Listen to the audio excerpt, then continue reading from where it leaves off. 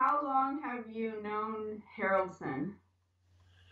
Well, I met him first together with my wife in 1987 in the ashram, and I had very close contact with him many times through the years after that until about 2008 or 9 or something like that, when I broke off contact. I think I must have been probably his closest confidant about Sai Baba throughout that period.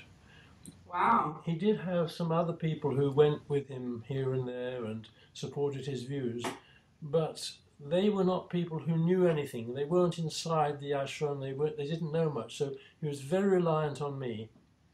And every time he arrived at my house or we met, he would say, "What's the news about Sai Baba?"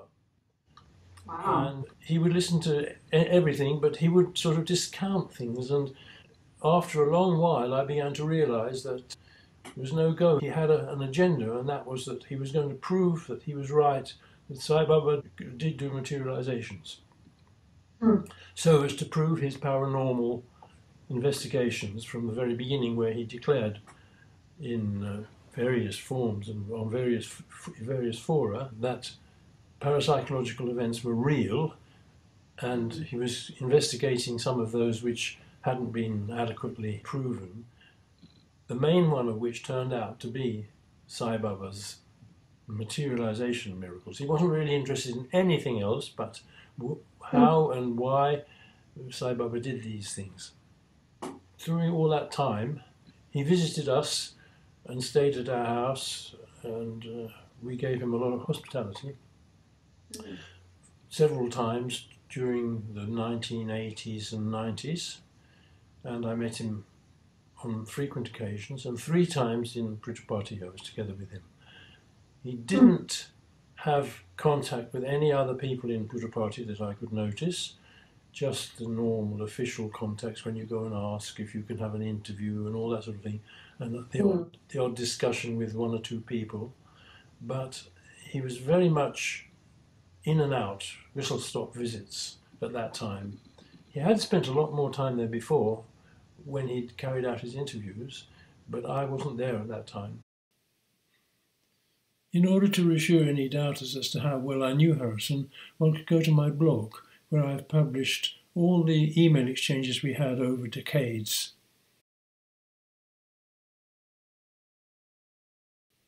After Haraldson's attempts in the 1970s to investigate such a Sai Baba, he only visited the ashram perhaps 5 or 6 times, usually 2 or 3 days at maximum. Compared to that, I visited 9 times over 18 years, and I had intense involvement in the Sai organization and the Sai movement with many contacts in many countries. I also had a very good contact in Sai Baba's editor, V.K. Narasimhan, who was a real insider and told me all his worries and problems. Harrison was not informed about very many things that went on behind the scenes and in public, because he lost interest very largely in the whole process because he couldn't prove any materializations were genuine.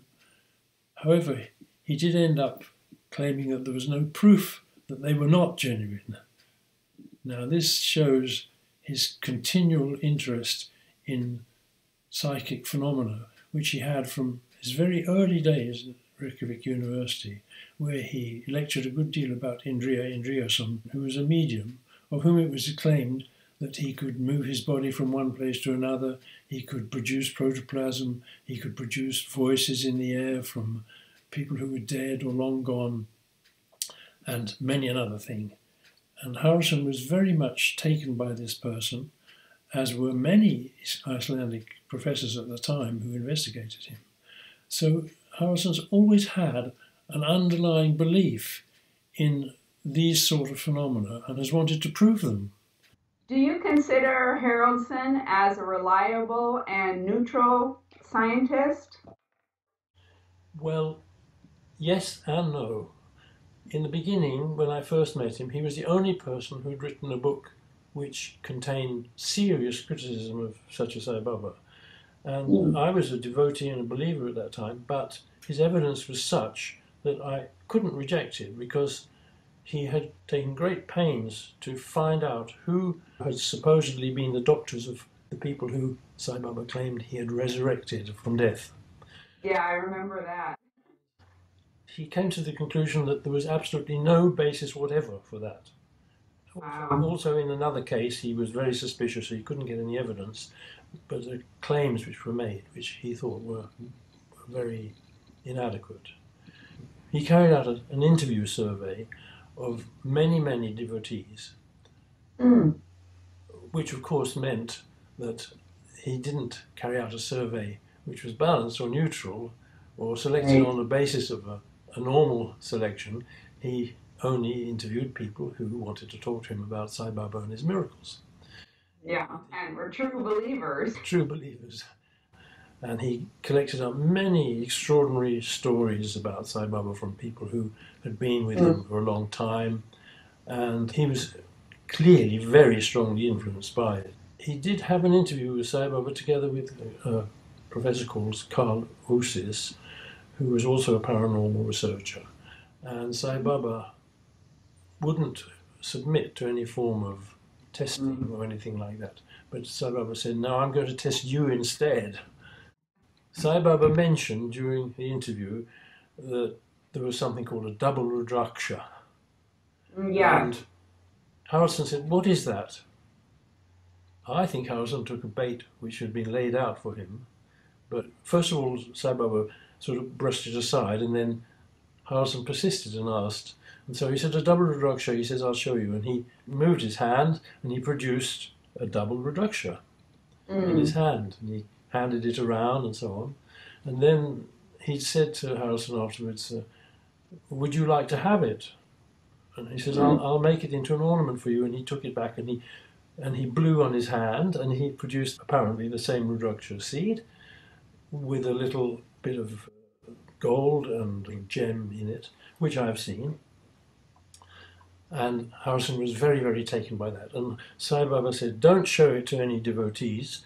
It's not wise for you to do that because they take it very seriously." So Haraldsson investigated what a double-rudraksha was. And of course, being a professor from a university like the University of Reykjavik, he went to the libraries and he went to the museums and these were full of people who didn't know what the rudraksha was on the ground level.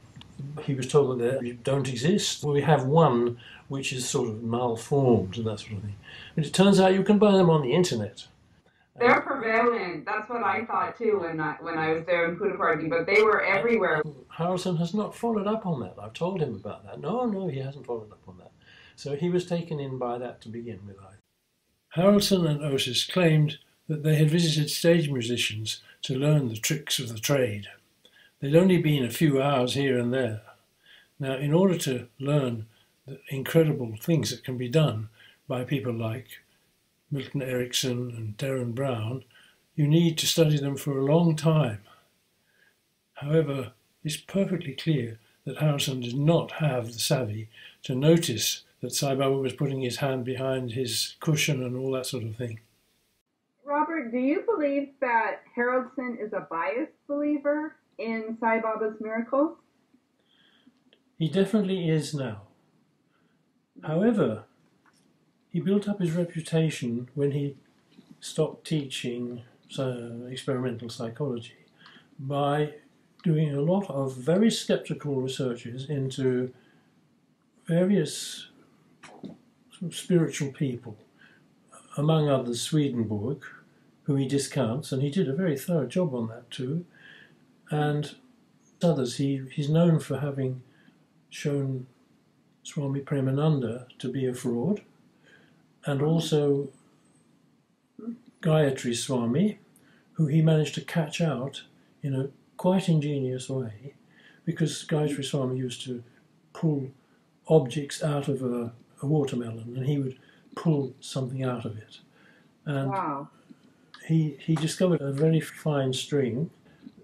He was producing left-handed conches, which are considered to be very holy objects in India because they're very, very rare. There are right-handed conches found in the Ganges and all sorts of places, but not left-handed. And he managed to figure out that they came from California, where there are left-handed consciousness, and that they were imported, and he got the details of the importation. Wow, So that's amazing. he was recognized as a very reliable paranormal investigator. However, since then, he has really gone to the dogs so badly that it's impossible almost to say here all of the things. The last words to me when he went out of the door the last time he was here, I was saying to him, do you know that Princess Martha Louise of Norway believes in beings of light and angels and many of similar things, and that she has set up a school in which she's teaching this, where she's also doing healing. And he said, good for her. No. And that shows you something of where he's arrived at. He's also written a book about the Icelandic medium Indriði Indriðason, who said that he had been able to transport his own body from one place to another. He said that he spoke to the dead, he knew what they were thinking. He produced ectoplasm in the medium sessions and things like that, and all those things. And he was a very controversial figure. But in Iceland, he was very, very popular, and professors of medicine and what have you went in favour of him. And so Haraldsson was very influential in that right from the beginning. And now he claimed to me, I don't think he claims in the book, but he claimed to me that he has proven that this Indriði character actually did speak to people who had died some long time before. And he'd done this by massive researches in Copenhagen and Stockholm and libraries and so on, and he sort of pieced together a narrative which seems to show that there was a proof there. But that is how far gone he is. Yeah. But he has, most of the time, been very correct in what he said. He doesn't say everything he thinks. And this I found out, of course, because he wants to keep his reputation as a neutral scientist as far as possible.